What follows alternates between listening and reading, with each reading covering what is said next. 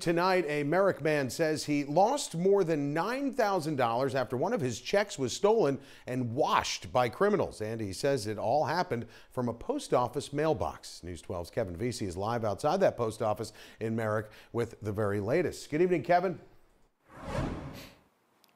Good evening, Joe. Yeah, this appears to be an old-fashioned scam that is making a bit of a comeback. So that man tells me he came to this post office Sunday night. He placed an envelope containing a check right here in this mailbox where he thought it would be safe.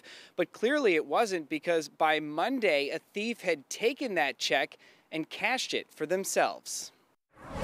It's a terrible thing to do to the people. Jim Kaiser couldn't believe his eyes after someone took this check he wrote, washed off the ink, and cashed it for $9,001.20. I have no idea how that happened, but it's pretty shocking that my account is still down $9,000 right now. The check had originally been made out to the Postal Service for a $258 P.O. Box fee. It was dropped in the Merrick Post Office's outdoor mailbox, but a thief somehow got it, changed the name to Pierre Johnson, and cashed it Monday evening. Criminals will find innovative ways to take advantage of people. At a news conference earlier this month, Suffolk Police Commissioner Rodney spoke about a check that was stolen from a mailbox and cashed for $52,000.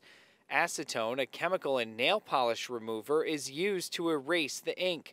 So if you're writing checks, you should use a more secure gel pen like this instead of a common ballpoint pen. Do not mail checks via the mailbox in front of your home.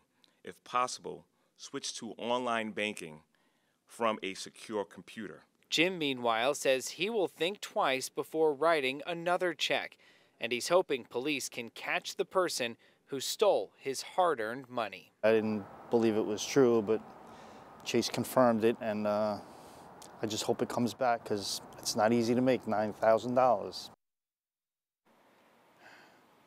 And of course, hoping he gets that money back as well. So Jim says he reported this incident to the post office right away. They have their own police force, which is investigating, though, Joe, up until now, Jim tells me he still has not received an update.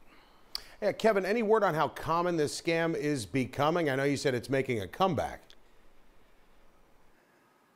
Yeah, so we posed that question to Nassau Police tonight, but they didn't have an answer for us immediately. Suffolk Police, however, earlier this month, they said they've received around 40 reports of this type of crime in the Huntington area alone between August 1st and November 1st.